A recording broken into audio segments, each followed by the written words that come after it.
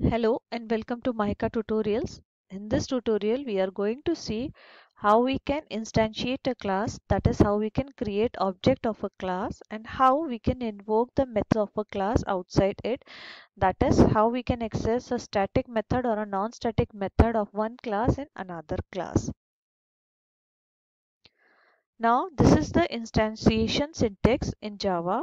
We need to give class name and the reference variable equals operator followed by new operator, and then again we give the class name for which we want to create instance. Let's say if I have to create an instance of student class, what we need to give is we need to give the class name first, that is student, and then any reference variable we should follow the rules of identifiers, and then we can give equals operator, then new operator, and then the class name followed by parenthesis. Now, how to invoke method of a class outside that class? For that, a method can either be a non-static method or a static method. If it is a non-static method, then how we need to call that method? We need to call that method with the reference variable. So the syntax followed is reference variable dot method name. Now, suppose if I have a reference variable s, then how I can invoke a method? I can give s dot whatever the name of the method is. Here we have given show, so it will call the show method from the class for which the reference variable is s.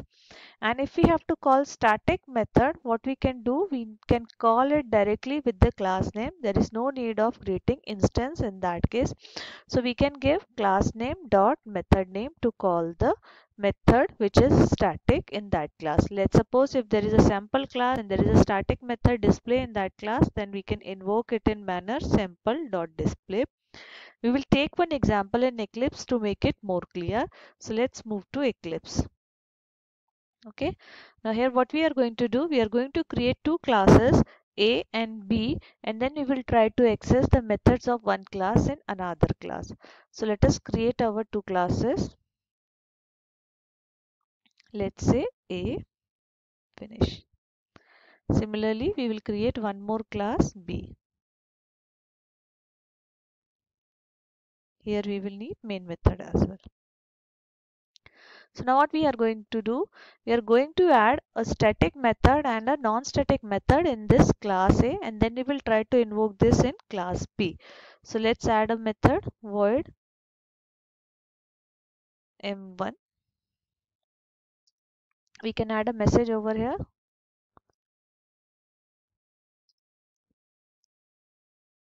Non-static method m1 called. Okay. Similarly, what we can do, we can add one static method by giving the keyword static with the method definition. Static void m2. We will see what is a static method in depth in subsequent tutorials. Now here we will again add one message. Okay, and then we can give static method m2 call. Okay, we will save this file. Now what we are trying to do, we are trying to access these methods of class A in class B. So we will move to B. Now here we have to call a non-static method as well. So for that, what we need to do, we need to create instance of class A. And what is the syntax for doing so? We can give the class name followed by the reference variable. Let's say obj equals new operator, and then again class name followed by parenthesis. Okay, now with this instance I will call the non-static method m1. So what we need to do is obj dot m1. Okay, now this is how we can invoke a non-static method. But if we have to invoke a static method, we can give simply class name dot operator and then the name of the method. Instance is not required when we are trying to access the static method. So this is how we can create instance of a class. This is how we can invoke a non-static method, and this is how we can invoke a static method. Let's execute it to validate our output.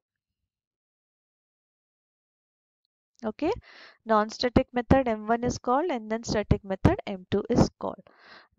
I hope now it's clear to you how we can instantiate a class and how we can invoke the methods. Thank you for watching this tutorial.